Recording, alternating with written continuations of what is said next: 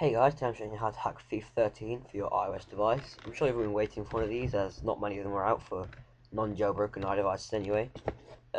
First one is to download iPhonebox and then connect your iOS device. And also this game safe here, which is not mine guys, it's somebody else, so I'm just quickly showing you how to put it in. That will be in the description as well, don't worry.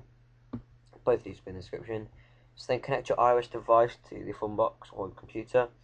But before we start guys, you want to make sure that FIFA 13 is not open on your device in any way, so double click the home button, search not on the bottom bar, and make sure it isn't open on your main windows.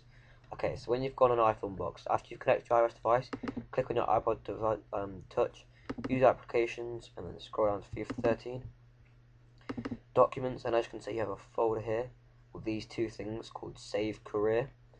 But one of them is Derby County, my favourite team, and one of them's PSG, which is the other one you've just downloaded. So guys, this is PSG, not any other team, but you can buy the players that you want for any other team, because you've got like unlimited money. And literally all you need to do is drop that into there, like that. I'll probably overwrite the current one that I've got. I want to open this in WinRAR though, otherwise you won't be able to put the folder straight into Funbox, because it won't.